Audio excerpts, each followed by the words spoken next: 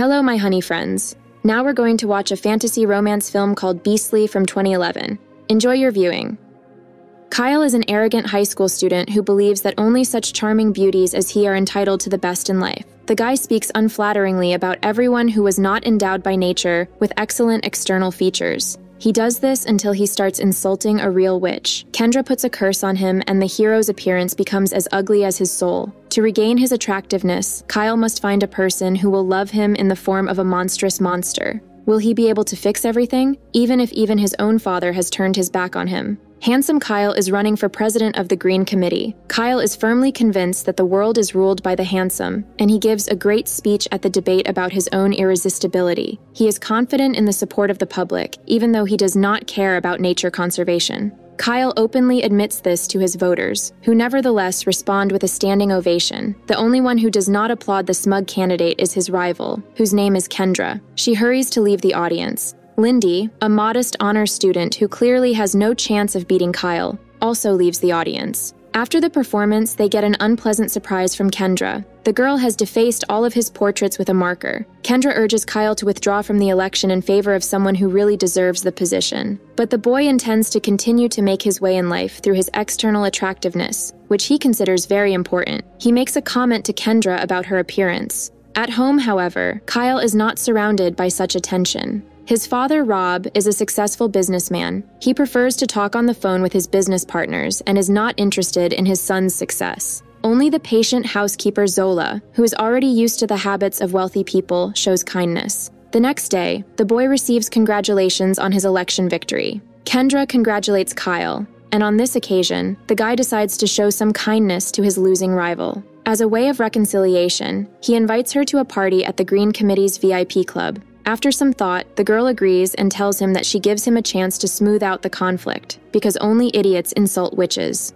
The party doesn't go well for Kyle from the start. His girlfriend scolds him for the pathetic rose he brought. The girl defiantly throws the rose away and turns her attention to Lindy, who works here as a waitress. She tells us that she is saving money for a trip to Machu Picchu and has to work for another year to fulfill her dream. Despite the fact that her shift ends in the middle of a party, Lindy has no intention of partying and wants to go home. Before doing so, she asks Kyle to take a photo with her. The guy agrees and decides to decorate Lindy's dress with a rose he has brought. He sees hopeless love in her eyes. He tells his friend that he only showed attention to the girl out of pity. Immediately, he finds a new opportunity to flatter his ego. Kendra appears in the crowd of dancers. He calls the girl tattooed and disgusting. The handsome man mocks her naivety and demands that she pay for a ticket so that she can stay at the party.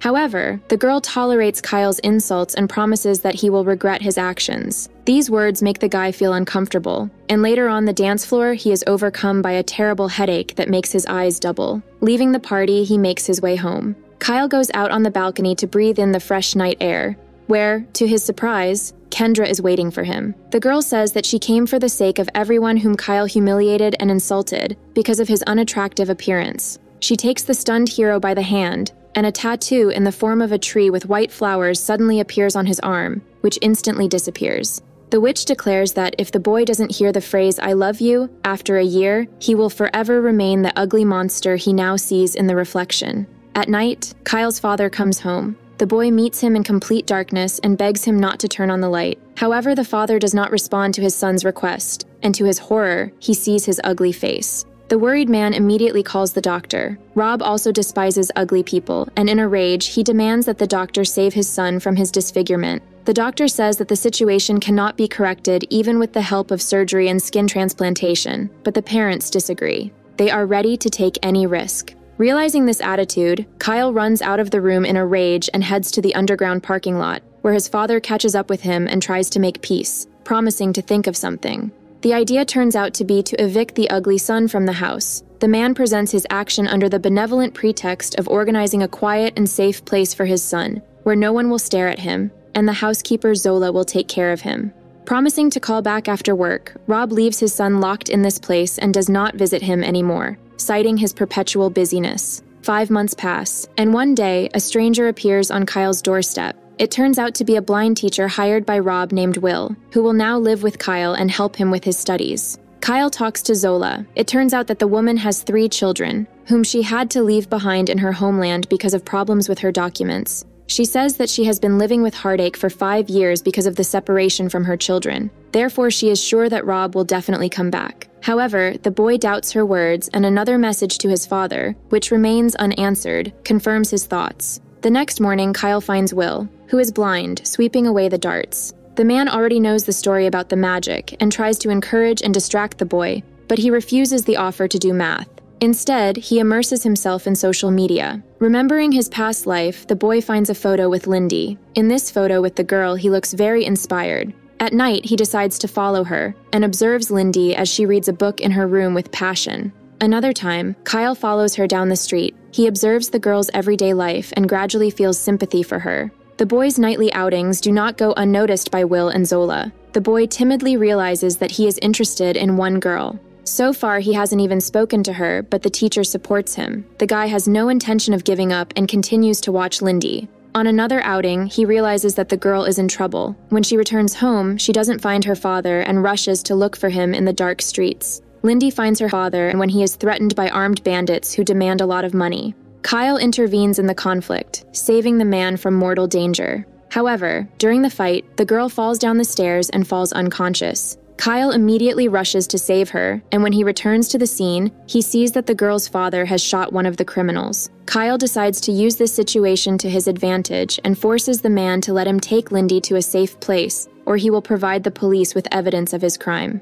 The next day, the father brings Lindy to Kyle's doorstep. They are greeted by Zolo, who tells them the fake name of the owner of the house. She says his name is Hunter. Outraged, the girl furiously chases her father away, who has now cut her off from school, friends, and normal life. She locks herself in her room and stops any attempts by Kyle to establish communication between them, including with expensive gifts. On Zola's advice, Hunter selects the next gift according to the girl's character and decides to give her a box of chocolates. He manages to overhear a conversation on the phone, in which the girl complains that her trip to Machu Picchu, which she has been dreaming about for a year, will not take place. Then Lindy notices Hunter, and they manage to talk for the first time. The girl accepts some candy and calms down by explaining that she is in the cage because her father loves her very much. Inspired, Hunter decides to write a letter to Lindy that will add to each day until the time comes to hand it to her. With Will, he discusses his next brilliant idea. He decides to build a greenhouse on the roof to plant it with roses that Lindy loves. Hunter starts working immediately and spends days on the roof.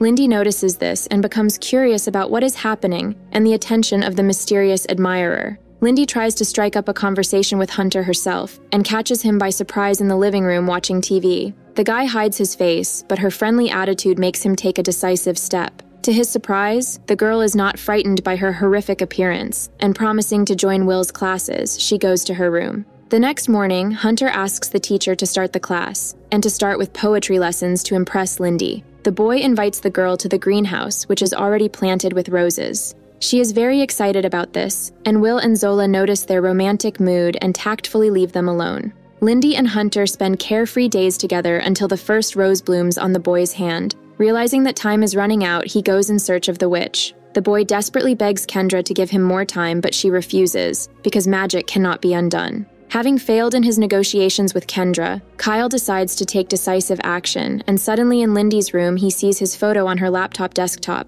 The girl does not suspect that Kyle is standing in front of her and tells her that she was in love with this guy, but she talked to him only once and then he disappeared without a trace. Then he asks Lindy out on a date and takes her to the zoo. There is his secret place where he hid as a child on the day his father told him that his mother had left them. Lindy is touched by this frankness and feels more and more sympathetic to the monster. In his appearance, she is able to see his beautiful soul. Lindy and Hunter spend the rest of the night together on the roof, meeting the first rays of the sun. The next day, when Kyle's time is almost up, he decides to take Lindy on a romantic date to his father's cottage, which is located near the lake. There he is going to confess his love to the girl. The romantic setting inspires the girl, and she invites the guy to take a walk by the lake. There he gives her a gift and tries to kiss her, but Lindy's phone suddenly rings. It turns out that her father is in trouble again, and she urgently needs to go to the hospital. Hunter takes Lindy to the train station, where she promises to call as soon as her father is well. She stops to say goodbye, but instead of saying goodbye, he hears other words. "You are a good friend."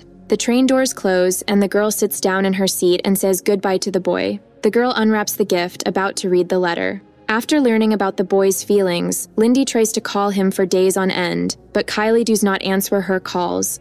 However, on the eve of the girl's departure for Machu Picchu, Will and Zola manage to convince the boy to meet her for love. Putting aside his fear of showing his horrific appearance to the public, Hunter shows up at the school to say goodbye to Lindy before she leaves. He catches her a few minutes before she boards the bus. He manages to soften her hostile mood with a sincere confession about his failure to answer his phone. The girl decisively kisses the guy in front of others and is about to walk away, but stops a few steps away and confesses her love to him. Lindy gets on the bus, and Kylie sees the curse disappear in the reflection of the glass door, and his former appearance returns. He is ready to wait for his beloved to return from her trip, but the girl suddenly appears on the street. Confronted by Kyle, she tells him that she is looking for Hunter, and desperately rushes down the street in search of her lover. However, the ringing of the phone in her pocket makes her realize that her favorite guy is right in front of her.